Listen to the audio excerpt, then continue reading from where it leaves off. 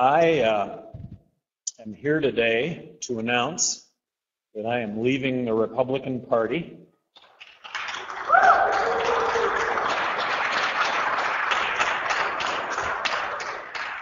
and will seek the Libertarian nomination for President of the United States.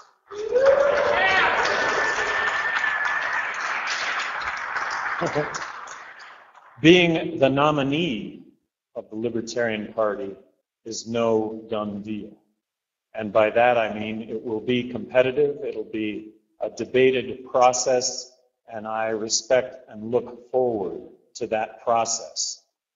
The Libertarian nominee for president will be on the ballot in all 50 states, something that is very, very significant. Never before has there been such an outcry over the two-party system in this country. The fastest growing segment of American politics is decline to state and independence. We are just fed up with the two-party system. The Democratic Party, I think, has turned their backs on gay rights, marriage equality, their anti-war base, their anti-drug war sentiment. Neither party is offering up solutions that this country faces. Republicans are no longer the stewards of the pocketbook. Republicans are no longer good stewards of tax dollars.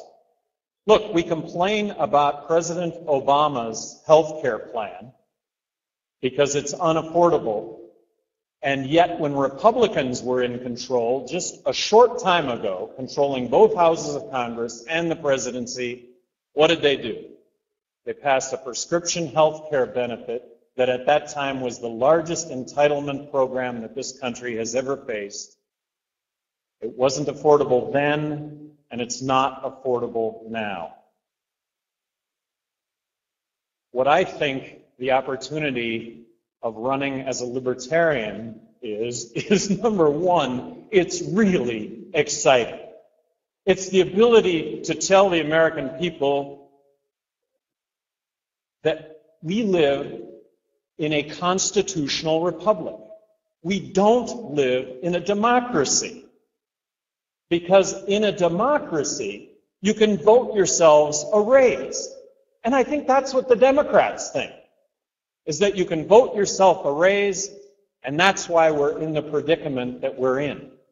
And we live in a constitutional republic, which means that we are a country governed by laws and the United States Constitution. But what I think the Republicans don't recognize is that you can change the law, and that laws do need to be changed. And if you just look at the law, would we still have segregation in this country? Would we still not allow women the right to vote? That seems to be the tack that Republicans take. We pass wrong-headed laws.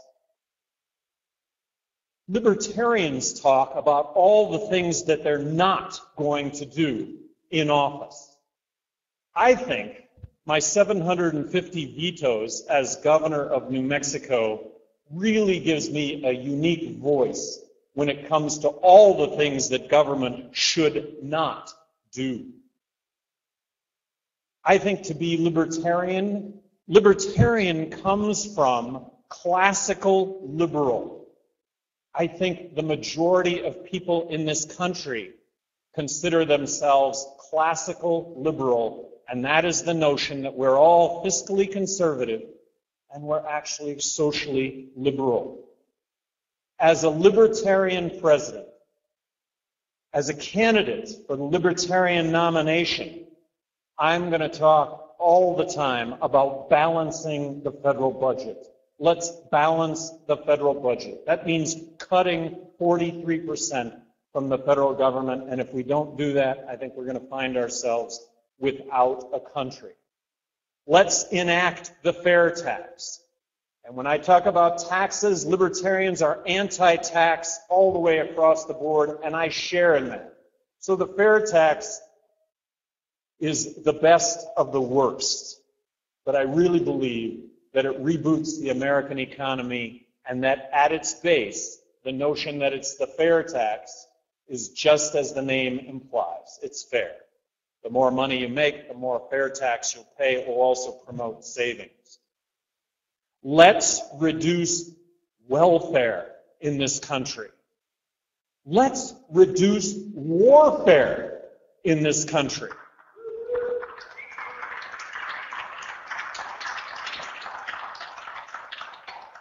Let's end corporate welfare now.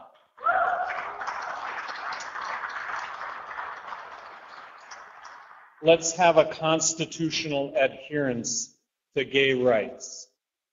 Let's have a constitutional adherence to gun rights. Let's have a constitutional adherence to private property rights. Let's have a constitutional adherence to women's rights. The Tea Party is right when they talk about let's reduce government spending now. Occupy Wall Street is right when they talk about or when they express the outrage in this country over the fact that this country doesn't deal it out fairly.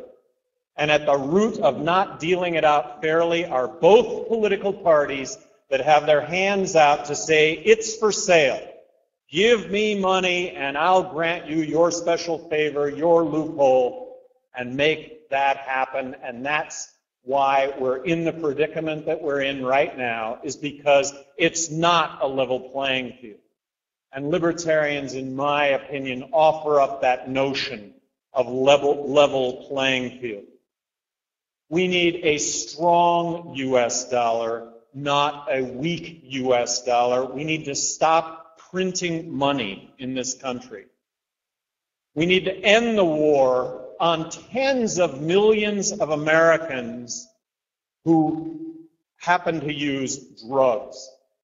As President of the United States, I advocate legalizing marijuana. As President of the United States, I would end marijuana being a Schedule I narcotic. As President of the United States, I would pardon non-violent drug offenders, something that I did as governor of New Mexico. No one in this race, Democrat, Republican, either one, is talking about real solutions when it comes to the border. Look, we can secure the border without building a fence. What a waste of money. Let's make it as easy as possible for somebody that wants to come into this country and work to get a work visa, not a green card, not citizenship, but a work visa. And then I just bang my head over the fact that all of the candidates, when they talk about border violence, none of them are addressing the root cause of border violence, which is the prohibition of drugs. Disputes that are being played out with guns rather than the courts. Speaking with a broad brush, I think Americans describe themselves as fiscally conservative and socially liberal. I'm doing this today because this is an agenda that I think resonates with most Americans, and it's an agenda that's not being addressed by either political party. I think we have a unique opportunity in this country to actually fix the problems that face us all, but it's not going to be business as usual. I want to thank all of you for being here. You have no idea how much it means for me to have you here this morning in support of this.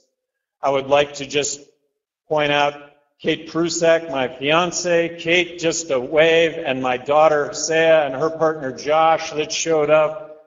You know, thank you. Thank you all. Thank you to so many of you, so many of my closest friends that are here today. Included in those closest friends really is a new friend, but it's Mark Hinkle. Mark is the chairman of the National Libertarian Party. I just think it speaks, and by the way, he is neutral. Mark is somebody who wants to promote a competitive libertarian field for president, and I absolutely respect that. And I just think it speaks volumes, though, that Mark has flown in to be here today, and I would like to turn the podium over to Mark. At the conclusion of his remarks, we'll open this up for questions and comments.